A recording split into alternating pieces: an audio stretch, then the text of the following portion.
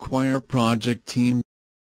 The Acquire project team process results in personnel being assigned to the roles needed in order for the project work to be performed. This is referred to as project staff assignments, and it's the main output of this process. The Acquire project team process is performed at least once, but can reoccur throughout the project since team members are not usually needed all at once. The roles and responsibilities, resource calendars, and resource histograms that were established in Human Resource Planning Section 9.1 help ensure that the appropriate individuals are assigned to project positions. The project staff assignments is a listing of whom is fulfilling what project roles, and its format is not important as long as it's visible to and clearly understood by the project team. It could be a team directory listing, a memorandum, or even just names inserted into other relevant project resource documents. Since the team may not be assembled all at once, as people are assigned to the project, they need added to the staff listing, and their vacations, holidays, and work schedules should be reflected on the resource calendar.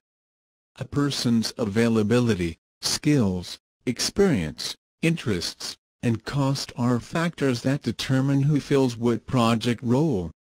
The performing organization may also have specific policies and procedures that apply to personnel assignments, such as seniority rules, but the ideal project team candidates are those who best match the characteristics outlined for the role.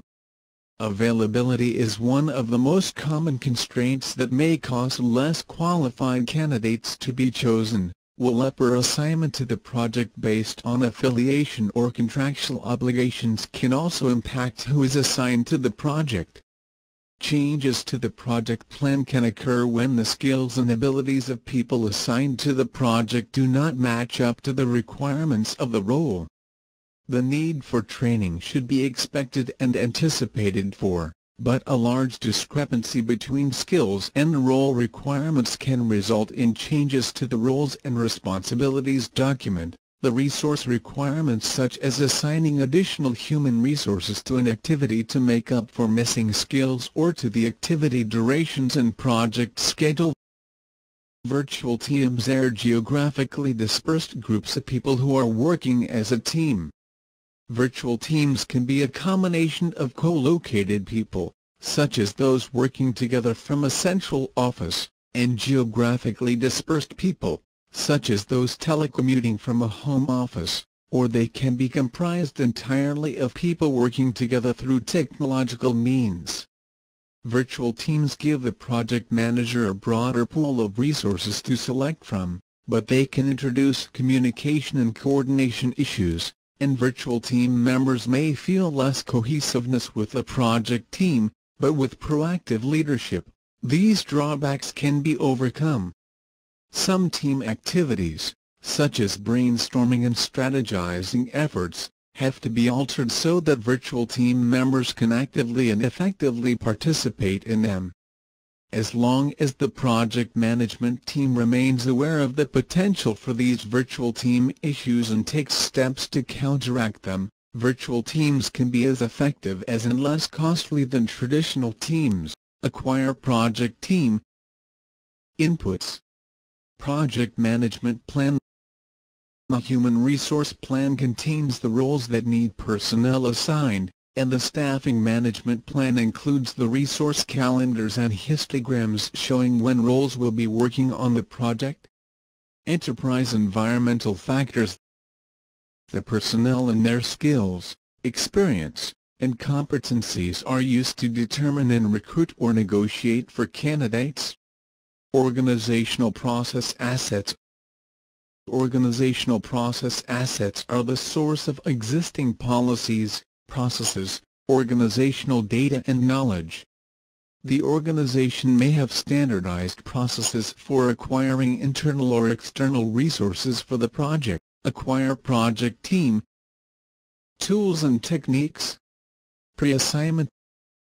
Personnel may be assigned to the project as part of the original proposal, charter, or contractual obligations. Negotiation. Resources for the project team are often negotiated for with others in the performing organization, such as functional managers or other project teams. Negotiation is also necessary when personnel will be acquired from external sources. Acquisition. Acquisition occurs when personnel for the project team are solicited from outside the performing organization.